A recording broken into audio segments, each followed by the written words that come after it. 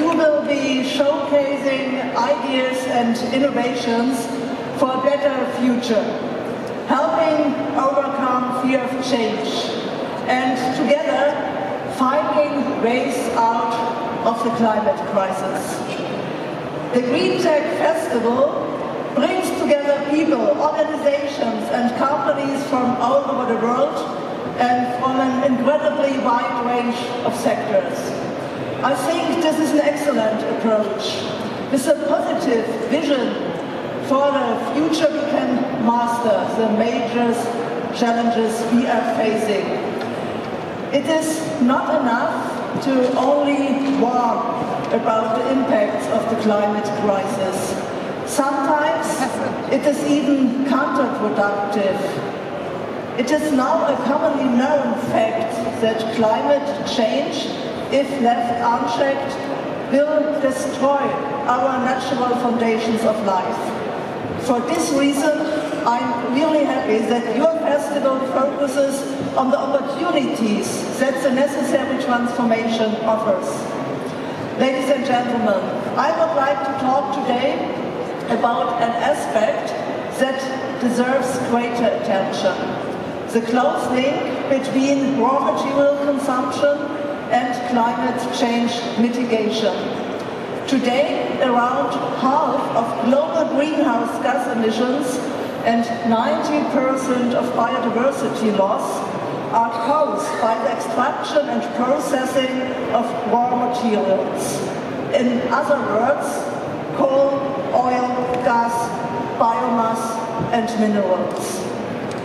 Pollution and water scarcity add to the problem.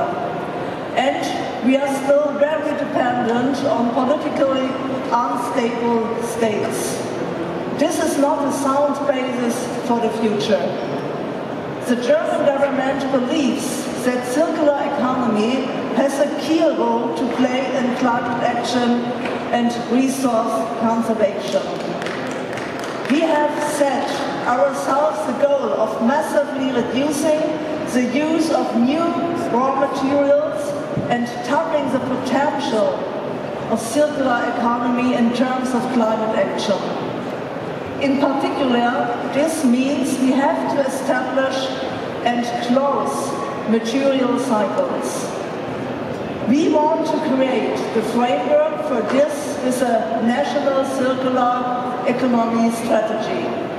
The Federal Environment Ministry has lead responsibility for drawing up this strategy.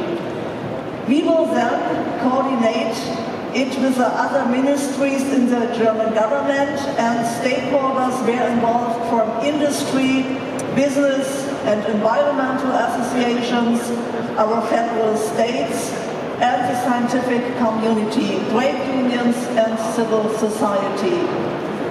This reflects the importance of strong intelligence in this process. Circular economy is much more than preventing and recovering waste. It is about making sure waste isn't generated in the first place. From design to production methods and the selections of materials, the entire life cycle of materials and products is taken into account. Raw materials that are already in the cycle have to be used a second, third and fourth time as secondary raw materials. This ensures material cycles are closed. The strategy focuses on legislative proposals, digital technologies and support programs, but of course also on research, training, public procurement and knowledge transfer.